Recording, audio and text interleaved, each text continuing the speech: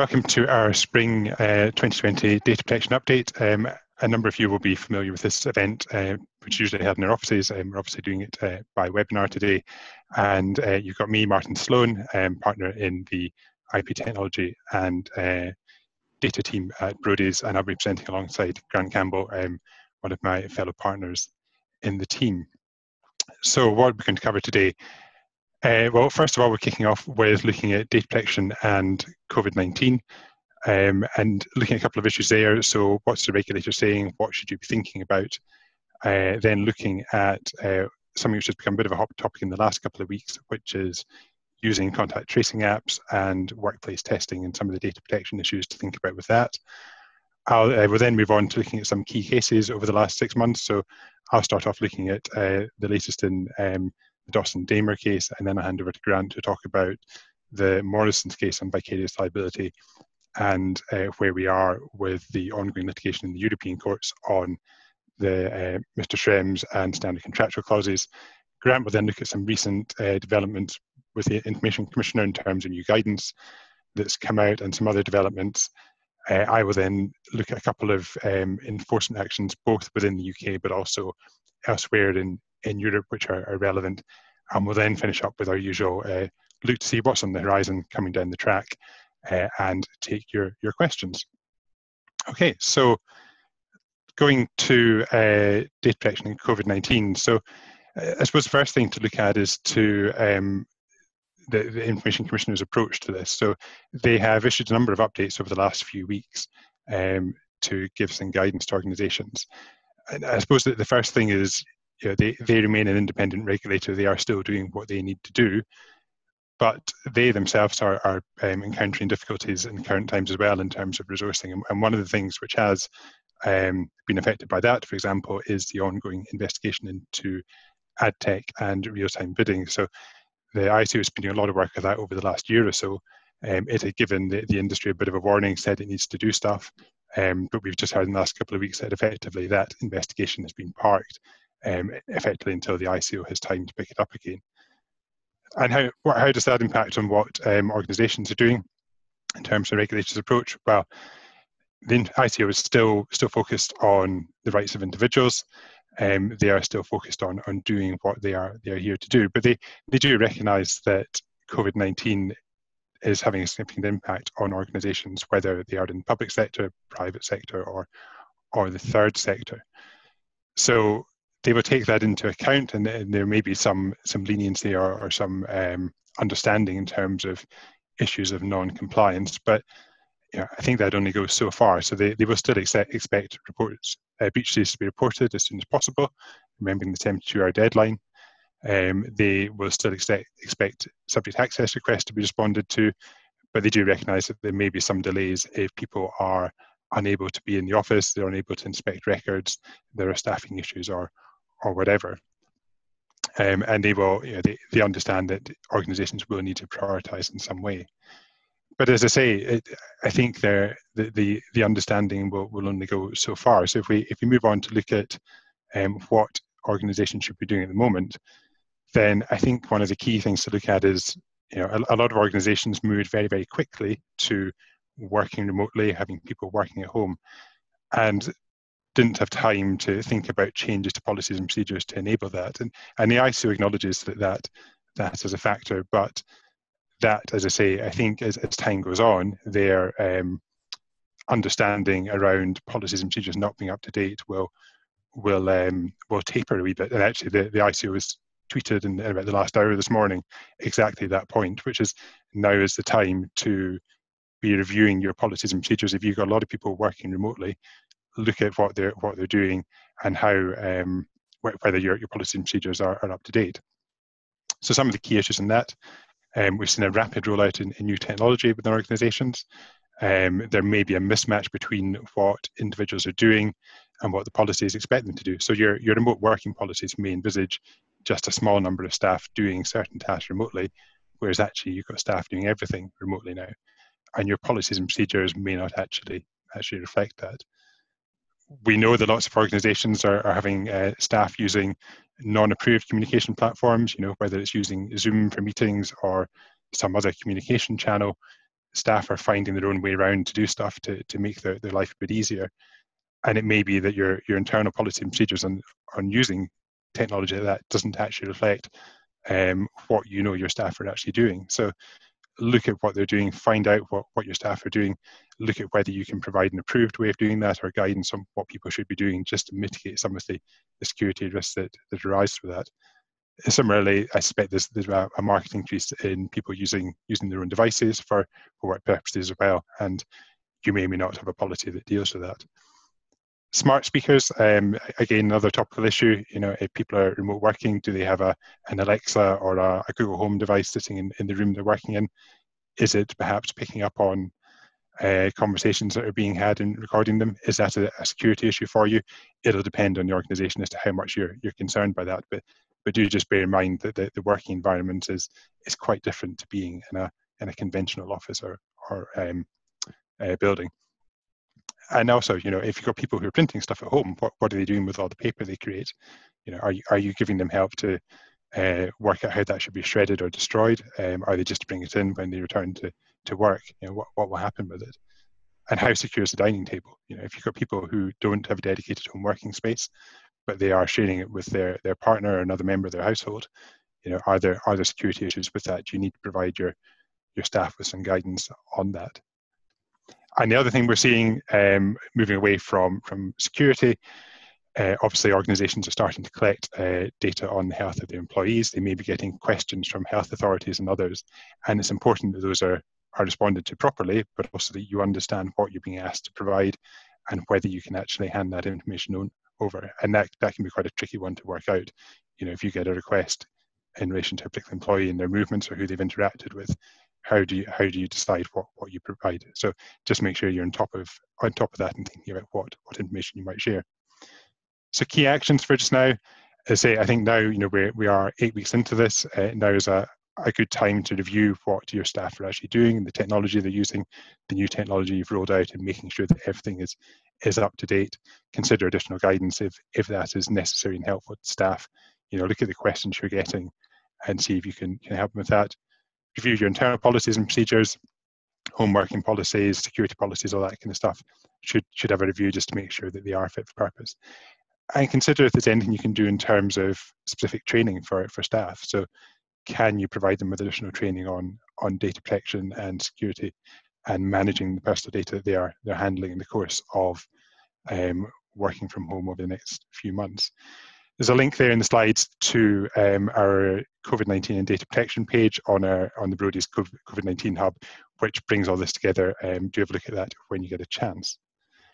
Okay, so moving on to the next issue. I'm not going to talk too much about this, but contact tracing apps have obviously had a lot of press over the last few weeks, and there is lots of discussion as to whether you should be using our government should be using a centralised model, as is the current proposal from the UK government, or whether a decentralised model using the APIs that have been jointly developed by Google and Apple should be used. I say I'm not going to go into this in detail because this is primarily an issue for national governments, because they're the ones that are generally doing these sorts of apps. It's not, you know, if these apps are to work, then you need to have one app per country, or even one app over a wider geographic area in order for them to be effective. But you know, the ICO and others have been making the point that there are privacy issues with these, excuse me, in terms of how they're structured, what data is collected, how that's shared, and some of the challenges with a centralized model. And carrying out a data protection impact assessment is absolutely key here in terms of providing, ensuring that it's done in a compliant manner. The NHS published their DPIA earlier this week, and it provides some of the answers, but not all of them. But just keep an eye on that in terms of how it develops. A bit closer to home, if we move on to the next point, I suppose, this is something that we've seen a number of clients ask questions about in recent weeks. So as organisations are looking at how they reopen workplaces or how they deal with social distancing and other requirements within the workplace, they are looking to see what sort of testing they can do. And I think using COVID-19 testing whether that's a test or whether you actually have the virus or whether that's some other form of testing, may well form a key part of a number of organisations' plans. But again, there are a number of data protection issues that organisations need to think about. So firstly, on proportionality, so any testing that you decide to implement within your organisation needs to be proportionate. So you need to think about who you're testing and whether that is appropriate and how that testing is done. You need a legal basis for that testing, and remember, because this is going to be special category personal data, you need an Article 9 condition under GDPR, so you'll be most likely looking at Schedule 1 of the Data Protection Act 2018 and the conditions in relation to processing for employment purposes. But I think you need to also think about which groups are in scope. So it may not be appropriate to carry out testing on all employees if there's no obvious benefit to doing that. It may be you just identify particular groups. And is that testing going to be mandatory or is it going to be voluntary? And that then takes us into issues of employment law and health and safety law. So developing an approach to this internal policy will require input from employment, health and safety, and data protection as well. So you have a joined up approach.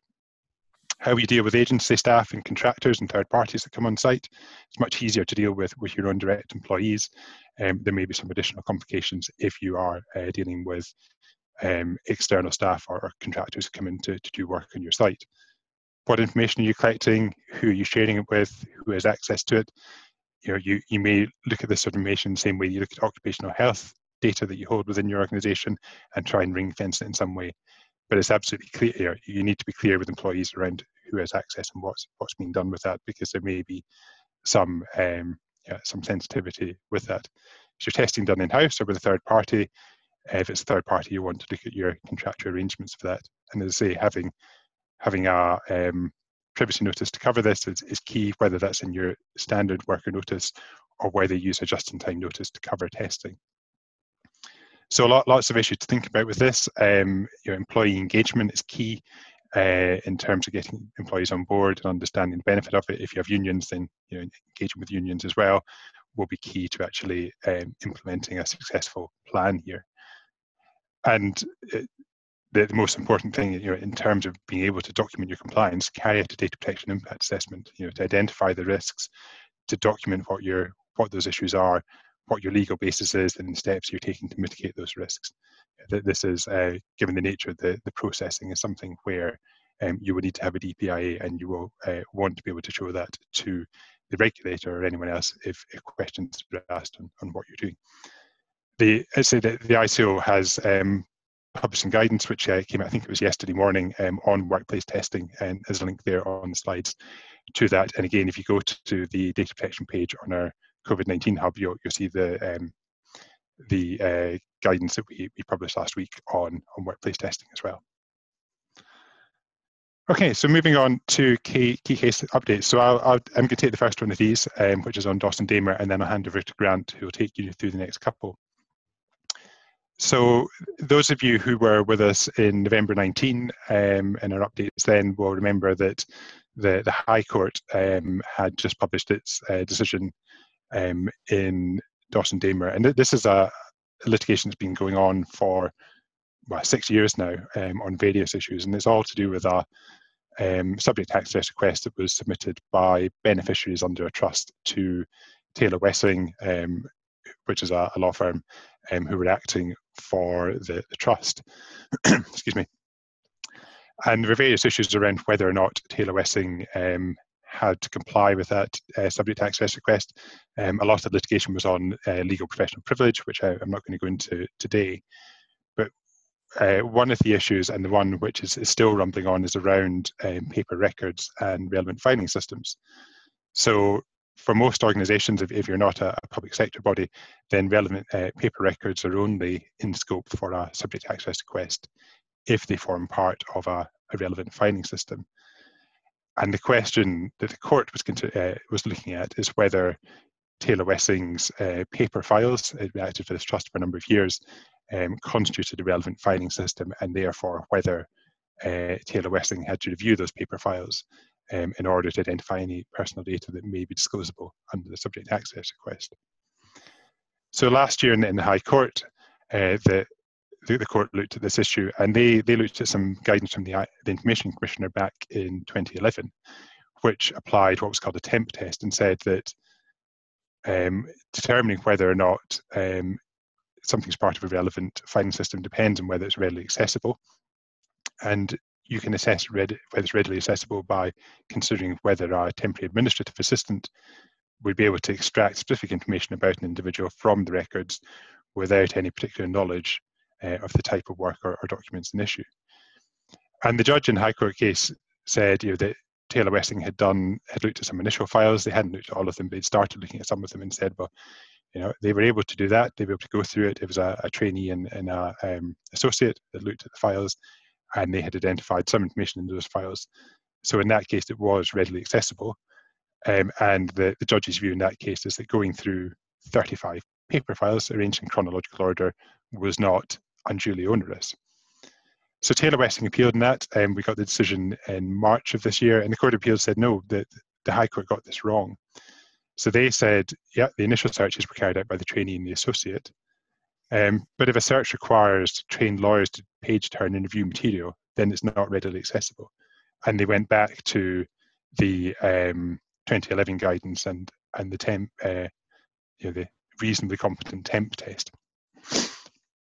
And what the Court of Appeal said is that the judge had lost sight of the need for some causative link between those criteria and the ease of retrieval. So again, in the 2011 guidance, it talks about the fact that if you have a paper filing system which is just arranged by the name of the individual, so there's a file for Martin Sloan, but within that, all the information is just chronological. It's not divided up by a different topic. Then, according to that guidance, that's probably not a relevant filing system because it's not sufficiently organised. And the court looked at that guidance, and they looked at the fact that lawyers had to look at this and said, well, that doesn't satisfy the test. So a good decision, I think, if you are an organisation with lots of paper records, this seems to narrow the scope of subject access requests. I don't know whether at the end of this matter, I mean, this litigation has gone on for a long time, whether the beneficiaries may appeal on this point. It seems to me that the reason that the review was carried out by trained lawyers is that that's what Taylor Wessing employs. They have trainees and associates who would be working on that file, who'd be familiar with the file. So it wouldn't make sense to use an administrative person to do that task.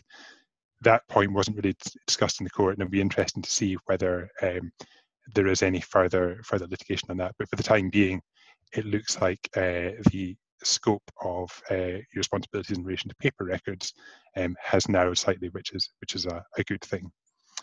And now I'll hand over to Grant, who will take you through the next couple of slides. Good morning, everyone.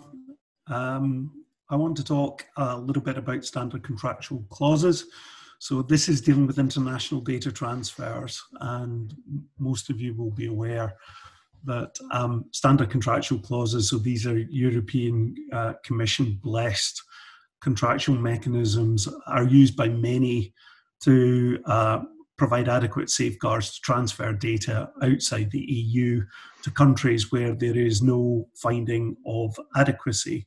So this affects a lot of organisations who use these contractual clauses to paper international transfers of data. Max Schrems, who will be known to many as quite a celebrity now in data protection circles, a lawyer and privacy campaigner, and he complained to the Irish data protection regulator to challenge the transfer of his data by Facebook in Ireland to Facebook in the US, and Facebook justified those transfers on the basis that they were using standard contractual clauses. Now, Max Schrems' complaint was on the basis that those contractual clauses provided no protection against access to that data from the US intelligence services, and he had no effective legal redress in the US if they did that, and that was contrary to his rights under the European Charter of Fundamental Rights, which guarantee a right to respect for his privacy in relation to his family, home, and communications. So he was saying these contractual provisions offer no protection at all against effectively the intelligence services in the US accessing that data. The Data Protection Commission in Ireland decision was then referenced up to the High Court, and the Irish High Court then referred 11 questions for a preliminary hearing by the European Court of Justice before it could make a determination on the issues. So that reference was made, and as is normal, the Advocate General who advises the court issued an opinion on the issues for the court's benefit. Now, this is not the court decision. We await the court's decision, but generally the court does take, in most cases, does take the advice of the Advocate General, but not always. So what did the Advocate General actually say? Well, the Advocate General's view was that contractual clauses, so the safeguard mechanism in Article 46 of GDPR and the ability for the European Commission to issue a decision blessing contractual clauses was clearly intended to apply in the case for use for countries for which there is no adequacy decision. Because if there is an adequacy decision, then you would rely on that. There'd be no need to put those contractual mechanisms in place. So the fact that actually the regime, the US or any other country, doesn't have an adequacy decision shouldn't preclude the use of the contractual conditions, otherwise there would be no point to them. But what the Advocate General went on to say, so firstly, he felt the decision that blessed these conditions was not invalid, so the decision itself was a valid one, which would be good news for those who use them. But what he went on to say was that actually in terms of the compatibility with the Charter, it depends on the ability of the actual controllers, so the organizations that are exporting the data, to ensure that if the terms of the contracts were not being adhered to, because it was impossible given the local legal environment to do so, then the transfer should be suspended. And if the controller didn't suspend the transfer, then the local supervisory authority, i.e. the Irish Data Protection Commissioner, could order that the transfers be suspended. So the Advocate General's position is that the standard contractual clauses themselves are valid, but they actually only provide adequate safeguards if their terms are actually enforced and are used properly. And if it becomes apparent to the data exporter, or indeed to the importer, that they can't comply with the contractual clauses because of the local legal environment, then actually they should suspend the transfer. And if they don't, then the supervisory authority should do so too. Now, that means, I think, that actually there will be, if that is correct, and if that's what the court agrees with, then there will be quite an onus on those using those clauses to actually carry out an assessment as to whether or not the country to which they're exporting the data using these clauses will actually, whether the regime there will allow them to actually comply with those contractual obligations. So that could be quite an onerous thing for organizations to do. And it may encourage, I think, organizations to perhaps localize data and make sure that they're only using these contractual clauses and only exporting data when they actually have to. So the next decision I wanted to talk about is an old favourite for those who tune into these sessions and who've been coming to our sessions for some time. So this is a UK decision. So this is in the case of Morrison's Supermarkets, and it's all about vicarious liability. So vicarious liability, it's a common law concept, and that's where someone is responsible for the wrongs committed by somebody else, generally because of the relationship that they have with that person.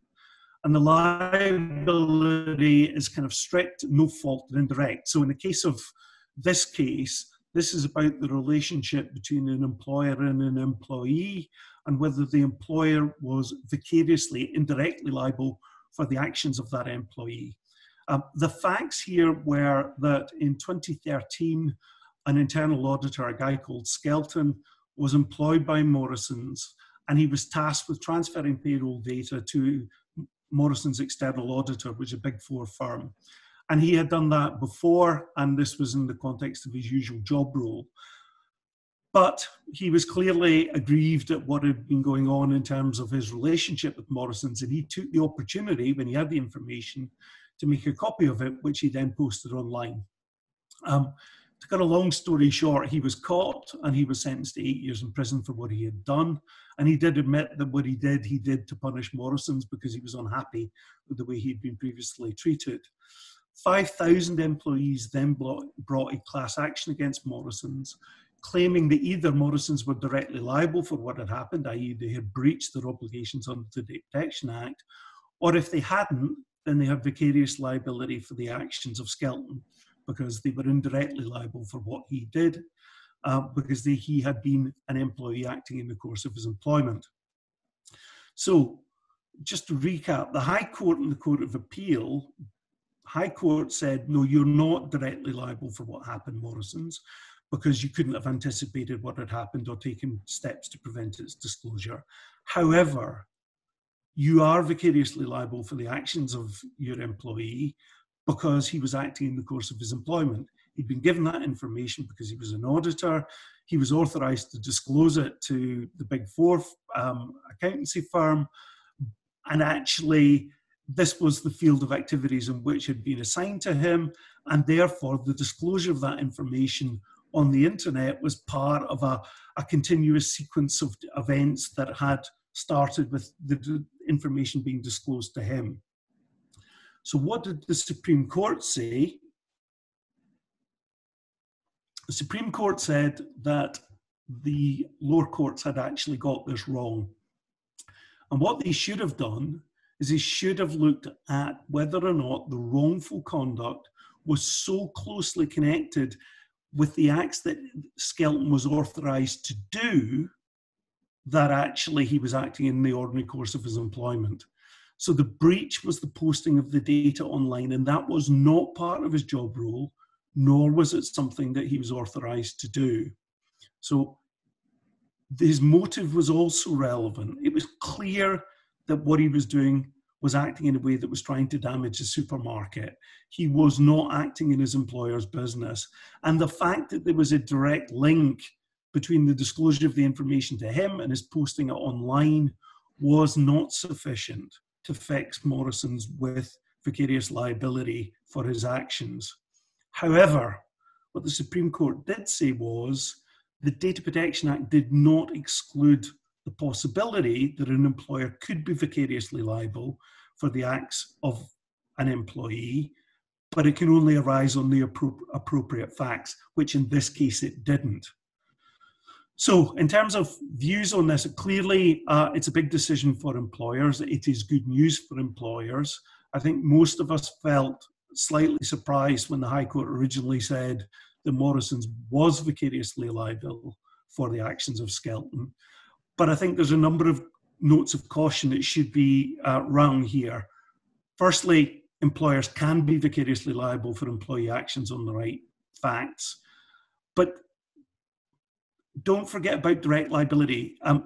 I think probably now, if this case was litigated again, maybe the High Court would say, actually, you, Morrison's, could have done more to prevent that employee being able to put that data out on the web. As technology moves on, the onus to show that you're keeping pace with technological developments and the safeguards that you could put in place to stop this sort of thing happening continues to move as well. So taking appropriate steps to implement necessary security measures, I think, is important. So, and again, I think also it may depend on the employee's role. If that employee perhaps been involved in terms of PR or comms and had inadvertently put out information that shouldn't have been put out, I can see a decision going the other way. I can see that the courts might hold rightly that the employer was vicariously liable for what had happened. So, moving on to recent ICO developments, there are a number of things, and it is really important, I think, to stress the ICOs consistently and pretty much on a continuous basis issuing some form of com either on Twitter or on the website, and it is important to keep tabs on what's going on. I've just pulled out here 5 or so things that I think are just worth highlighting for people so that they know that they're on the horizon. The first is the age-appropriate design code. So this is guidance to help organisations to ensure that when they're processing children's data, they remain compliant with GDPR in connection with online services and platforms. This doesn't just apply to online services that are specifically directed at children. It will apply if children are likely to use the products or services that are made available. And what the age-appropriate design code does is it sets out basically 15 standards that the ICO expects organisations to adhere to. And it is all, you will not be surprised to hear, it all revolves around what is in the best interests of children. So definitely worth looking at.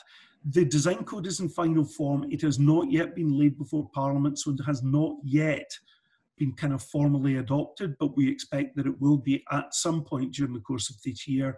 And you have 12 months to implement once it has come in. But it will require, I think, a lot of organisations to do quite a bit of work. So definitely something to be looking at now and preparing for. Second thing I wanted to highlight was the direct marketing code. So this is still in draft. There was a consultation exercise started in January, finished in early March. I suspect the ICO at the moment is probably not spending too much time on this, given all the other things that are in front of it, but it is coming down the track. And it is quite a substantial rewrite of the previous codes that have been written. And it's really an update to cover GDPR. So it covers things like consent, transparency, accountability, the use of DPIAs in direct marketing.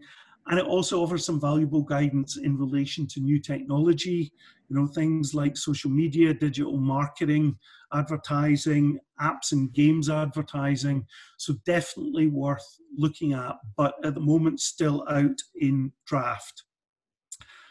Third thing, I've lumped the two together, although they are different. These are all about provisions in GDPR that are about trying to encourage industry standardization of various things. So the codes of conduct, so the ICO has said that they are now in a position to start looking at codes of conduct and certification schemes. So in the case of codes of conduct, associations or representative bodies who may be looking to develop ICO-blessed specific guidelines for industry sectors can now engage with the ICO and submit draft codes of conduct, which the ICO will look at. And in relation to certification schemes, there are none as yet, but the ICO is looking to encourage certification bodies and certification criteria so that certification schemes can be put in place. And this is really, I think, intended for processing operations. So for example, the example the ICO gives, for example, maybe online banking operations, something like that, where actually a bank may want to go through a certification process, so they get a certificate to say the GDPR compliant, GDPR compliant. What they hope is that will build customer trust and loyalty as a result. Slightly differently, we just wanted to highlight for those in the education sector that the ICO has published a blog which says that they've reprimanded a couple of primary schools for effectively publishing photographs of classrooms, so children in classroom, effectively ignoring the wishes of parents. So parents have said, we do not want our children's photographs to be used outside the school environment. And I think this has been in the context of adoptive parents who obviously got safeguarding issues.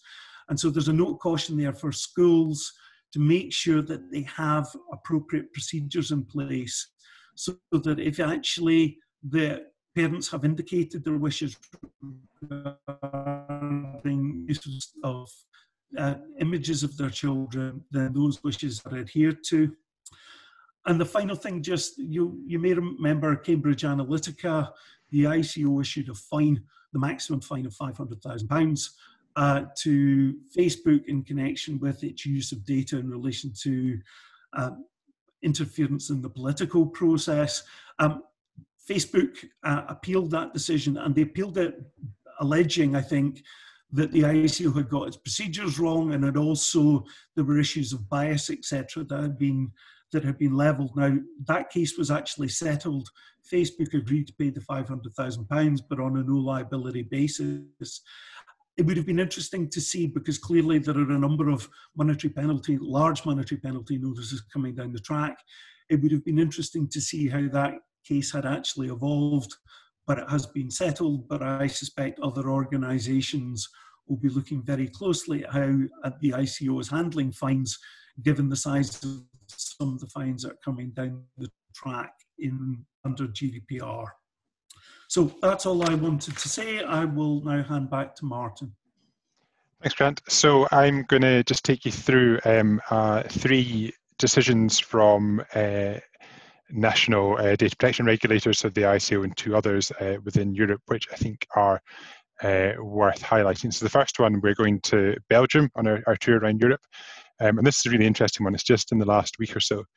And it's to do with who you can appoint as your data protection officer. And I know from speaking to a lot of clients over the last few years, that who you appoint as your DPO is a big challenge, particularly if you are a small organization, you've got a limited number of people, but also within larger organizations, and where there's a concern that if you appoint someone who is not in who's perhaps in a more junior role, they won't have the sufficient political clout within the organization to actually do the job. So this one here that involves an organization which had appointed their head of compliance, risk and audit as their DPO.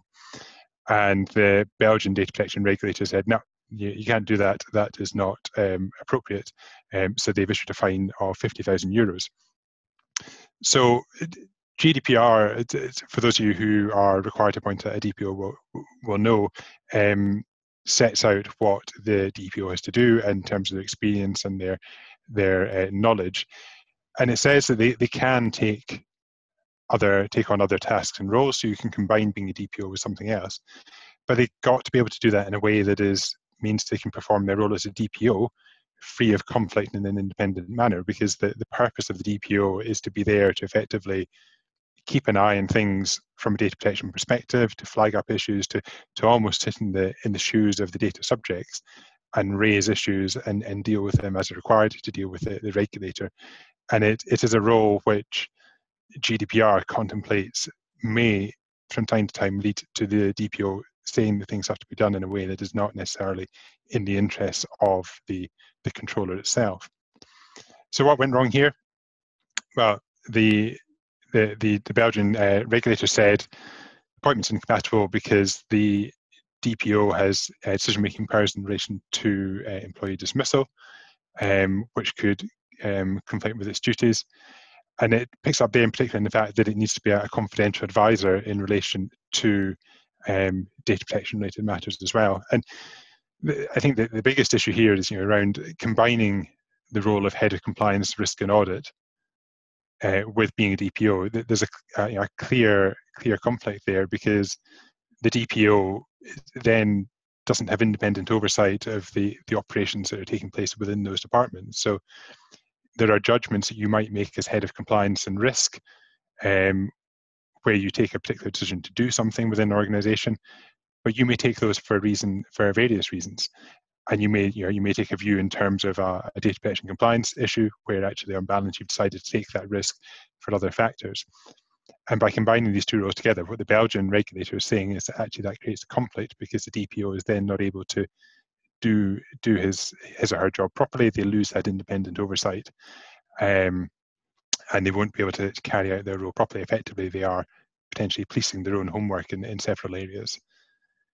And they also, the other interesting point on this is they flag up the requirement under Article 38.5, which is that the DPO should be bound by secrecy or confidentiality when performing their role. And again, they are concerned about merging the role of the DPO with other functions, which means that those confidentiality obligations may not be effective, because effectively you've got someone wearing 2 hats, and therefore you're not properly able to ring fence or silo the information that the person is aware of. So it's quite an interesting decision. It's fairly hot off the press, but I think it may require it may need some organisations looking at who they've appointed the DPO and whether actually they are able to properly maintain that person keeping two hats and not getting into a position of conflict. The next decision we go to Germany. So this one involved a large corporate landlord let out a lot of residential properties, and they were fined by the Berlin Data Protection Authority just over 14 million euros. And this is all in relation to how long data is being retained for, so the data retention principle. And as you'll all know, the requirement under GDPR is that you don't keep personal data for longer than necessary, or don't keep it in a form that permits identification for longer than necessary. And there's a bit of a backstory to this. So the Berlin DPA had investigated the controller systems, and they'd found them to be non-compliant, and they'd made various recommendations about fixing this. Basically, what was going on here is the controller had a legacy system, which, as many old systems do, just archives a whole load of data, and there's no way of effectively deleting or getting rid of that data. And this was some fairly sensitive stuff. There was financial information, there was pay slips, there was employment details, bank details, social security information as well. And so the DPA made some recommendations that wasn't followed up on, and as a result of that, they issued a fine for, just over 14 million euros, so a fairly chunky fine. Key takeaways from this: look at your legacy technology. I know when organisations were preparing for GDPR, this was identified by a lot of people as a hotspot. You've got old systems, but you're not able to actually manage your data in a way that allows you to comply with GDPR, because you can't delete it, you can't get rid of it, and the cost of improving or replacing those systems was just too great. So I think the important thing here is, if you do have systems like that and you are aware of issues, then have a plan as to how you're going to deal with that. So if you are questioned, you can say, well, this is our plan for replacing it. This is what we're doing about it. Here's why we've not done something so far. If you don't have that, then you're going to be very much on the back foot if there is a complaint to the regulator. But also, look at your data retention policies, ensure that those are properly documented, and that they're actually being implemented, and carry out regular checks of your systems and audits. So if you have a data retention policy, are you actually complying with it? Are your systems configured to do that? Try and pick up on any areas of non-compliance and work out how you fix those.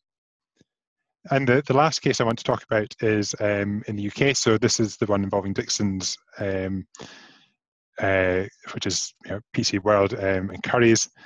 And this goes back to hack that they suffered back in 2017, 2018. Now, it's fair to say that DSG has some form here in terms of instance like this, and I think that was clearly an aggravating factor when the Information Commissioner was looking at it. But the details of this one don't make for good reading. So the issue here was that malware was installed on the point of sale terminals in Dixon stores. So it was about 5,000 devices within various branches of PC World and Currys and Dixon's Travel. And over the course of that, just under a year, the attacker was able to collect information on about 6 million payment cards and about 14 million people from internal servers. So I'm not going to dwell on the actual monetary fine here, because this was under the 98 Act, and therefore the maximum fine was £500,000.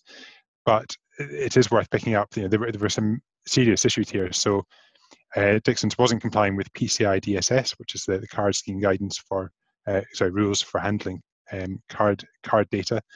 They hadn't applied Microsoft guidance on patching known vulnerabilities. So a lot of the faults here were known about, but they hadn't done anything about this. They were using software that was, in some cases, 8 years old and severely outdated. And perhaps worst of all, they had a security audit which had picked up some of these issues in May 2017, but they hadn't done anything about it. So no surprises that a maximum fine was issued here. But I think it does highlight the importance of ensuring that you keep your security patching up to date. You're regularly testing your security. You're looking at whether systems are now outdated. I mentioned before around the data retention issues. Just make sure that your technology is up to date, and think about what you can do about that. keep it under review, and just ensure you're applying best practice. Okay, so that takes to that. The last slide here is just looking into the future, conscious of time, and we do have a couple of questions in. So I'm not going to dwell too much on the horizon, other than say Brexit is on the horizon. We still don't know whether there'll be an adequacy decision for the UK. So it may mean that you need to dust down your no deal preparation later in the year. We'll hopefully have a clearer view as to what's happening at the end of the transition period later in the summer, but to keep an eye on that. The other one, just to flag, is around the privacy regulation. So we still don't have a new text for that. Things kind of fell apart at the end of last year in terms of trying to reach political agreement. There's no clear guidance on what's happening with that and how that will move forward. But it may well be that ends up being a post Brexit text, in which case it remains to be seen to what extent that will apply in the UK. Okay, so I think we move on to questions. Martin, there's could you just clarify what a just-in-time notice is? We've had a question just to clarify that. Yes, so this is, you will have a worker privacy notice, which sets out what you do with your employees' data. But sometimes it's helpful, rather than having just one very long privacy notice, you actually have a more granular approach, and you provide a short notice that covers a particular activity just at the point when the individual needs to know about that. So in this case, you might want a mini privacy notice that just explains to individuals who are taking part in the testing how their data will be used, rather than just pointing them to your standard notice, where that information sits amongst everything else. A short form notice made available when the processing actually takes place. And there's a question on the Schrems decision that I talked about. Does it make sense to put in a warranty of representation on the third country counterparties, saying that they will be able to comply? And is there any country analysis which indicates which countries generally struggle to comply with standard contractual clauses? I think under the standard clauses themselves, there's an obligation on importers to identify if they are going to have a problem with complying. The problem for me, certainly from my experience of these things, is often that importers will sign up to these standard contractual clauses without really understanding what they mean or what union law actually requires of them. So in part, I would suggest that for exporters, there will be an education process in making sure that many of the people to whom they export data actually understand what the standard contractual conditions actually mean and require of them. Having a representation of warranty, some contractual protection, may encourage them to actually get more clued up as to what they sign up to. So yes, I would certainly encourage that. In terms of any country analysis, I don't think there is any official, almost like grey list of countries that will be fine and those that won't. I think that may develop. If the Advocate General's opinion holds, then I think what you're going to see is an awful lot more complaints coming from individuals to supervisory authorities saying they're not happy that organizations are using these conditions to transfer data to countries, and that will involve supervisory authorities getting much more involved. And I think as a result of that, we may start getting a supervisory authority view about particular countries, and that may then ultimately result in some form of country by country analysis or list coming out that people will have cognizance to when they actually decide whether or not they can use these clauses to paper transfers to these countries. So I think that would be my view on that one. I think that's all the questions we have. So thank you very much for joining us this morning. Contact details are there for me and for Grant. Please do get in touch if you've got any follow-up questions. But I hope you find this useful, and thanks again for your time. Thank you.